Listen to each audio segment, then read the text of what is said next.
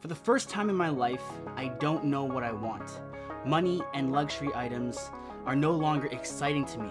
I feel like I forgot how to love. I feel like I lost control, but I can't muster up enough fucks to do anything about it. I wrote that 3 months ago. For 5 years, my life has been guided by one simple principle. If I can attain money, I can buy freedom, and then I can find happiness. So as a financially free person, why was I only feeling more lost, more resentment, and more hate?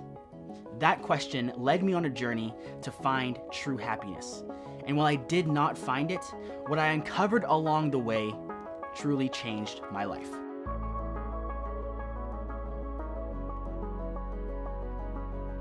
What do you want? That's the first question I asked myself. What do you want, man? What do you want? So I wrote down my goals, right? I wrote down my goals. I want to make $100 million. I want to own 500 properties. I want 1 million subscribers on YouTube. And as I was writing them down, the typical thing that used to happen to me wasn't happening anymore. Usually, when I wrote down my goals, I would get excited. But I wasn't feeling that. I was not feeling that fire because deep down I knew that if I had these things, boom, I have $100 million in my bank account today, I wouldn't be any happier. You know, maybe I'd be excited, a momentary stint of joy, but I wouldn't really feel happiness because it would just be another achievement. It would just be another trophy. So I was lost with this. This is like, again, the first time ever that I didn't really have a goal and I didn't have a vision anymore. So I sat with this for a couple of days and then a couple of weeks, and then I heard a story about a boy and a master archer. Now this boy goes to this master and he says, I want you to teach me how to be an archer, right? I want to be the greatest archer that ever lived. I want them to tell stories about me. So the master says, okay, sure. So he gets a twig, he ties a rope to it, gets another twig, and here's your bow, here's your arrow, and he puts a target on a tree, or a little rock on a tree or something, and he says, hit that. So the boy gets a little twig and his little stick, and he boom, and he misses, right? Do it again. Misses. So he does that for all day. The master comes back to him later, and he's been doing that an entire day. Then, you know, the sun's starting to set, and he hasn't hit the thing yet. And the master asks him, what's your goal? Right? What's your goal? And the boy says, well, I want to hit the rock. I want to hit the rock on the tree. And the master says, that's stupid. Your goal shouldn't be to hit a rock. Your goal should be to become good enough so that you can hit the rock, right? The rock is your target. The goal is becoming the person that can actually hit the target.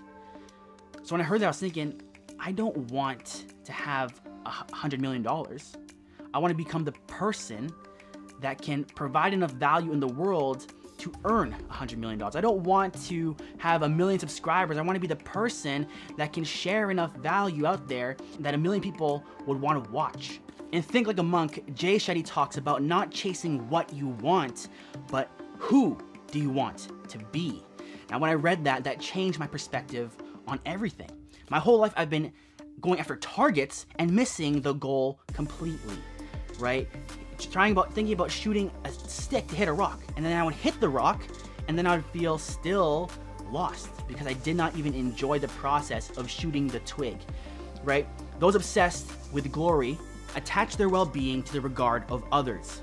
Those who love pleasure tie it to feelings, but the one with true understanding seeks it only in their own actions.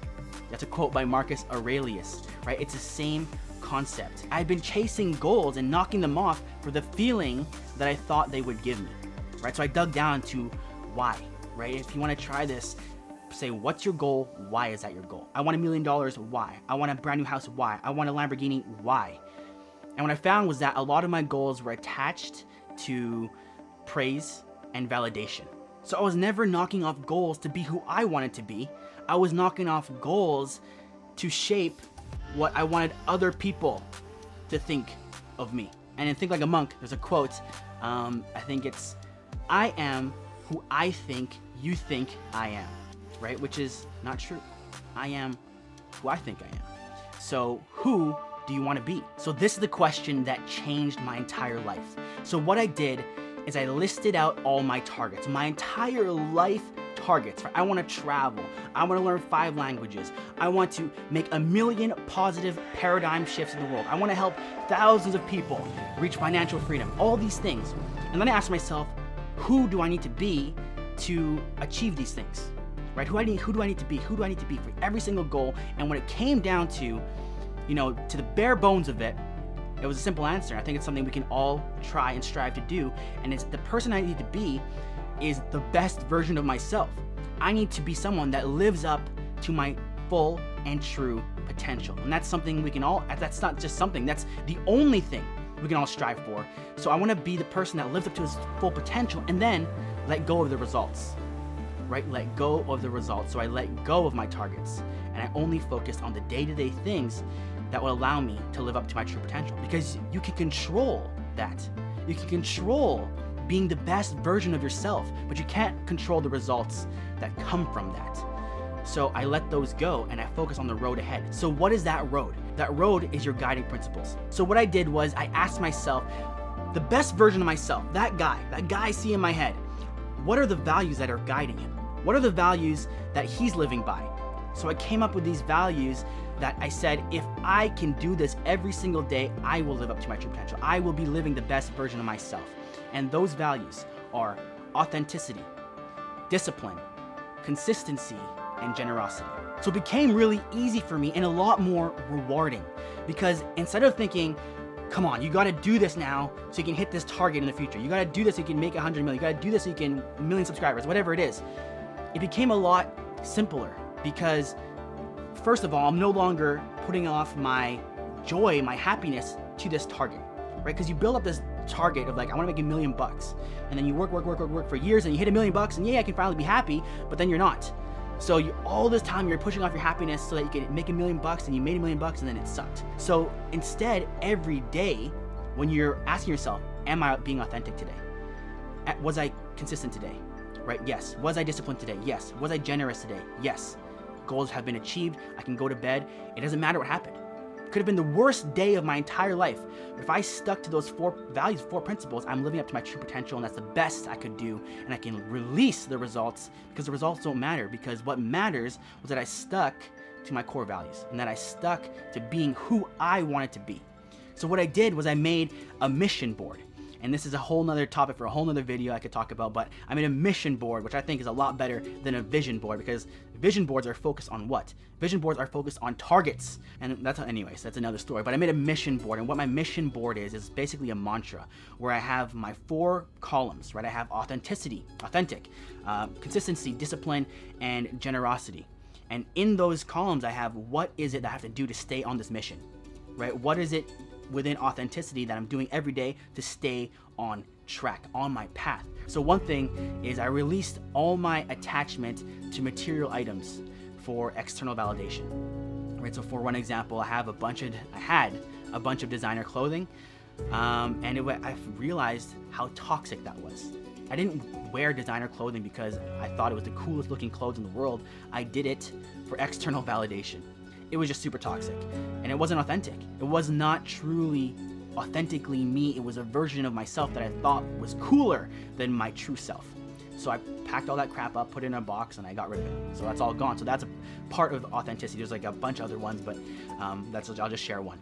Next is consistency. So what I started doing was I started tracking my time. Now that was one of the hardest things for me. For any of you that are, like your own boss, you're an entrepreneur, you're self-employed, you're working from home, I did it to gain freedom, and I thought that if I started tracking my own hours, that defeated the purpose. But really, it didn't. It was the most freeing thing, because now I have something to compare against on a daily basis, something to keep me accountable on a daily basis. So I started tracking my time. That's part of my consistency mission, right? Then there's discipline. So I created a daily routine that I stick to every single day. It's a 4-hour morning routine and a 2-hour nighttime routine. And I know that might sound crazy, but I started at 5 minutes. I started at 5 minutes every morning doing a gratitude meditation. And then I added to that, and I added to that, and I added to that. And I built it up to being this routine that keeps me, it really anchors me, right? It doesn't matter what I have planned for the day. It doesn't matter what's going on. As long as I do this morning routine, I've stuck to my discipline, and it's something I stick to every day, and that's part of my discipline mission. And the next is generosity. Now, generosity as a big one for me, and it's one that really was a big paradigm shift for me, and it started when I read The Go-Giver. So if you've never read The Go-Giver, absolutely must read actually, or listen to on Audible. Great book, great story. It's a great concept about not being a go-getter, but being a go-giver. People that give are the ones who are truly magnetic, right? The ones who are truly influential are the givers. And I read this book. It's a fiction book. He tells it as a story, and I thought the concept was really cool. But what really hit home with me was when I continued to read other books. When I read Arnold Schwarzenegger's Total Recall, when I read What It Takes by Stephen A. Schwartzman of Blackstone, when I read Shoe Dog, the Nike story by Phil Knight, when I read Authentic, the story of the Vans shoe company, all of them, all these successful, super successful people, the one thing I picked out from every single one of their stories that stayed the same was their generosity, their inclination to be givers. And that's something I personally, honestly, was not very great at. It's always either you're helping me achieve something or you're not going to be part of my life. It's a mission. I'm getting to the top of the mountain, and if you're in my way, get out of my way, and it's for myself. So adding generosity to my true potential was one of the things that really changed my perspective, and it's actually something that comes into play into the final question, is if I can do all this stuff, when I do all this stuff, when can I be truly happy then? And this one, and I haven't figured it out. This is all a journey for me. Again, this has been 3 months, a 3-month awakening for me. But what I found out about happiness is that it can't be attained. It can't be caught. It can't be chased. And I was on a phone call with my business partner, his dad. We were talking to his dad. He's a very religious guy, very by the book, and we were talking about happiness. And he says, "Why do you deserve to be happy? Why not just focus on making other people happy?"